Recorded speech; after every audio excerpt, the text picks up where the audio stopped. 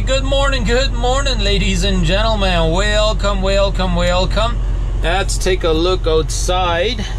We have gotten quite a bit of snow, as you guys can see.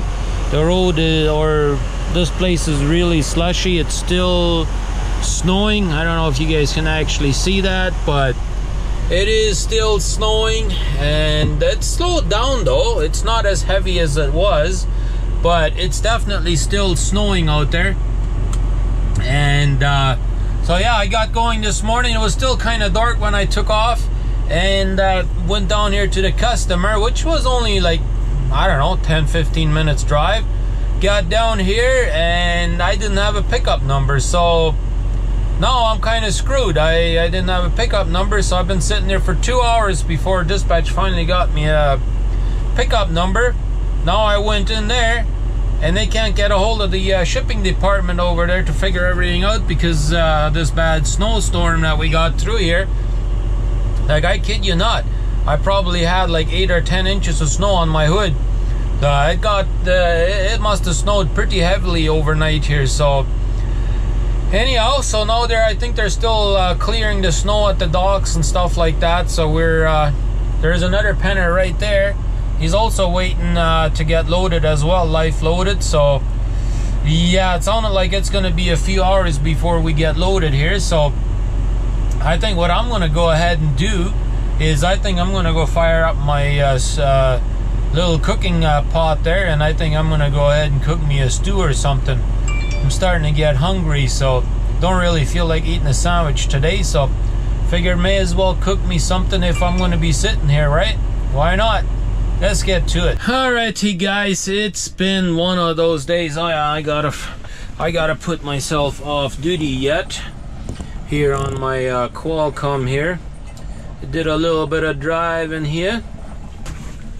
I had to go drop my trailer, and boy, oh boy, that was bad. I should have definitely not done that, that's for sure, but hey, we had to do it, right? So I got stuck over there, and finally one of their big machine to clear the snow came, and I had gotten out, but like just enough to get back on the road, but that's where I got stuck again. So then they cleared the parking lot finally, and then he gave me a little bit of a push and we were able to get out, no problem. But anyways, that was quite an experience. So now in the meanwhile, I got me my stew ready, yeah, and it sounds like it's gonna be a couple of hours before I even get loaded, if I even get loaded today. So anyhow, we're back at the shipping office here, or security I guess you could say, and I'm hungry, so I'm gonna go ahead and have me my good lunch. Haven't had anything to eat yet too, so yeah, let's go eat. Alrighty guys, we have finally gotten loaded. Man, that took forever to get everything straightened out over there, but we finally got it. Now it's kind of like drizzling or whatever you want to call it. It's almost like we're gonna get some ice rain or something. That's what it feels like. Now we got a million lights and every goddamn one of them is red. I gotta come to a stop at every single one of them so far. But anyways, we got our load. So our day is fantastic. We're back at it again. That's just as simple as that goes.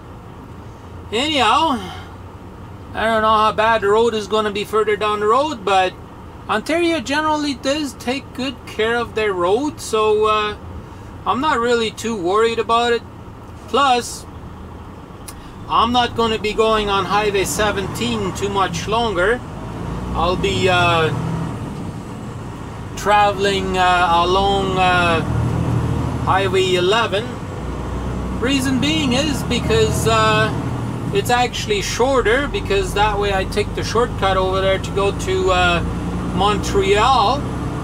And so I just don't know why in the world my GPS is having a hard time. It does not want to route me to go to that place. some odd reason it doesn't even want me to route me up to Montreal. I even typed in Montreal and it won't even route me up to there. It's like, are you kidding me? So there's got to be somewhere a stretch where for some odd reason the GPS thinks that there's some sort of either weight restriction or some stupid reason, because it's never done that before, and it just keeps saying it cannot find a route. It just will not route me there no matter what. Even if I'm typing on it that I'm empty, it still won't route me there. It still says that I can't find a route. It's like, oh, are you serious? But anyways, here we go. We're finally getting out of Thunder Bay, and they have cleaned the roads pretty good. And this is what I was saying, like Ontario is very, very good about cleaning their roads, right? And this just goes to show you right here. And I can see already the light up ahead is red too.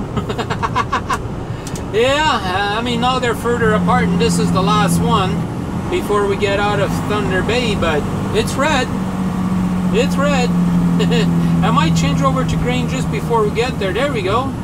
Now I changed over to green, but this is the first one I actually can drive through. It looks like for right now. All the other ones I had to come to a complete stop. But look at how narrow this is right here. This is, you know, they got so much snow, they don't know where to go with all of that snow, right? But anyways, let's hammer down and see how far we can get tonight. I have no idea how the road is going to be further down the road, or if they closed any roads or anything like that. I haven't really seen any reports of that yet, but then again, you never know. You never know.